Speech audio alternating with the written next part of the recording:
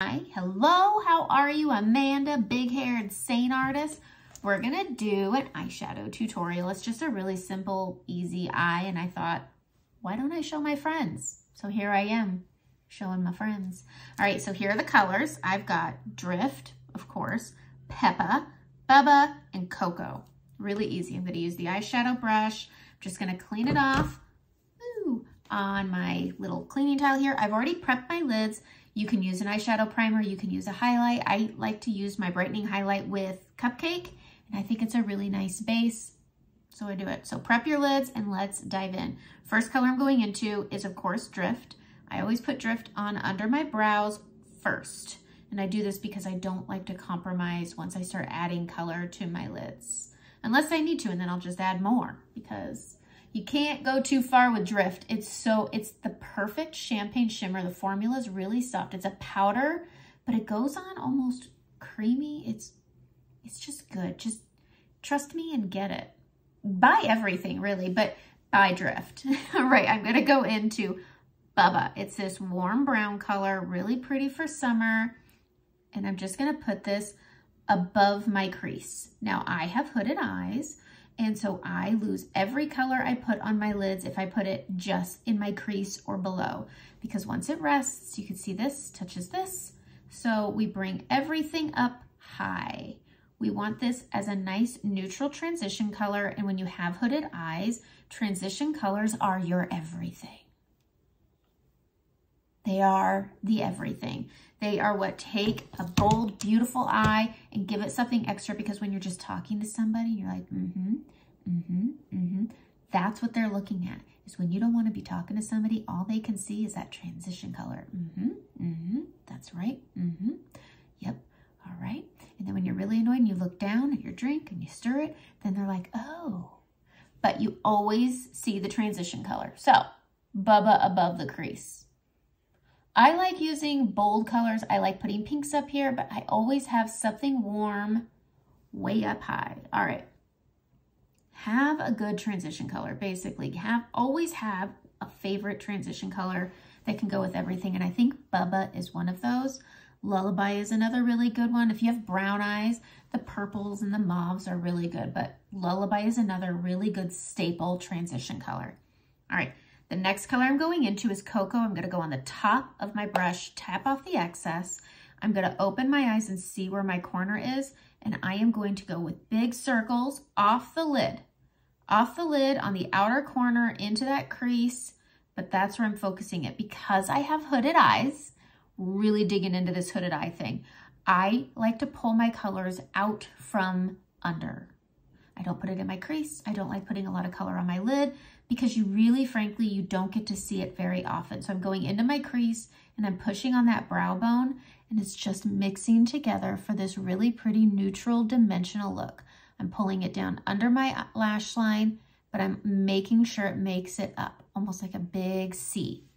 All right, going in with some more Cocoa. I'm gonna go over here, open my eyes, big. I have to because I'm weird.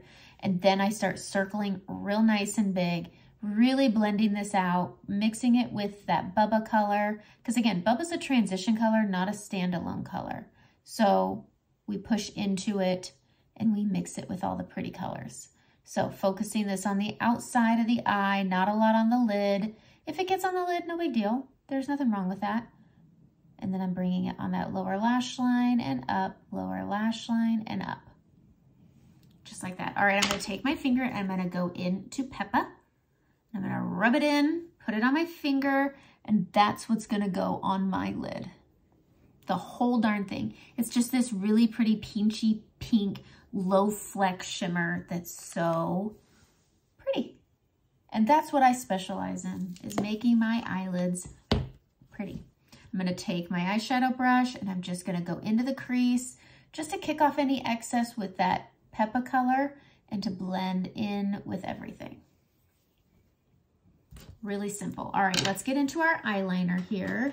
Just gotta find it because I didn't pull it out ahead of time. Why don't I do that? Ooh, eyeshadow brush. I'm gonna need that. I'm gonna need some mascara. Really needing that eyeliner.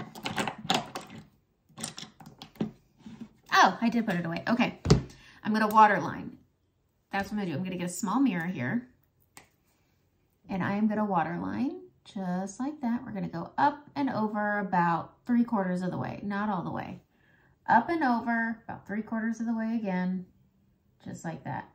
I am going to go on the edge of my lid here, not the waterline, just above it. And I'm gonna add a little bit of liner because I don't have a lot of lashes. And so this will, one, help with my mascara looking like it goes all the way across, but I'm also going to flick up right here and I'm going to scuff into my lash line with my liner, flicking up for a mini cat eye. I'm gonna go into my eyeshadow brush. Now I'm doing this because I don't wanna close my eye up. And so what I'm gonna do is I'm gonna take this eyeshadow brush, I'm dipping into cocoa, flicking it off, and I'm rubbing it in to my lash line and into that eyeliner. And this is going to give, because I put that little bit of black right here, it's gonna give the illusion, once my mascara's on, that I have an eyeliner going all the way across. But I'm just smudging and smoking out this liner with cocoa, and it just gives the eye some lift. It's pretty. All right, let's do it again. But you see what the difference is? I haven't had to put a big amount of eyeliner on. I've waterlined, I've touched up, and just smudged it, and it just looks pretty and lifted. Pretty and lifted. That's what we do. Okay, flicking out on this corner, and then pushing into that lash line, and then flicking up from the corner to make a cat eye. Going into that eyeshadow brush right here, and I'm gonna tap into cocoa, and then I'm gonna scuff up that eyeliner. Just gonna scuff up that eyeliner, and I do pull out at the corner here, just pulling it out a little bit, and that's it. It's that easy. It's that easy. I really like this eyeshadow brush. I will find a link and I will put it in the description. This is a great brush because it's short and stiff, and so, but it's not rough on your lids. It's not a Seint brush. I wish they had that brush. Wish they did. All right, going in with my mascara. I like a nice thicker mascara. I don't like the super liquidy ones. And I'm just going to wiggle at the root. And this is where I put that little bit here and then some over here, and it just fills in between the lashes, clumps it all together, but this is what will make it look like I have a full line of eyeliner over, and it also will give the illusion that my lashes come in closer to my inner corner than they actually do. Don't have a lot of lashes. As I keep getting older, they keep leaving me. I have a lash serum that I'm working with. Gonna reload, definitely needing another bottle. All right, getting that lower lash line. We're gonna go to the other side. Mascara changes everything. Mascara makes everything better.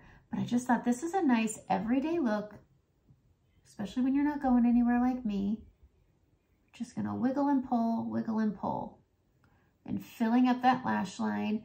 As I mature with my lashes thinning out the way that they do, I like to fill up at the root, and then I like to build up on the end. So you just flick the top just like that. And I just like to focus on the root first and then build out. There you have it.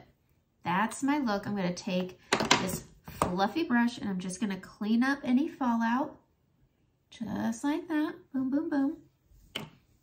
Isn't that pretty? It's simple, it's easy, it's not crazy bold. It's a really pretty everyday look.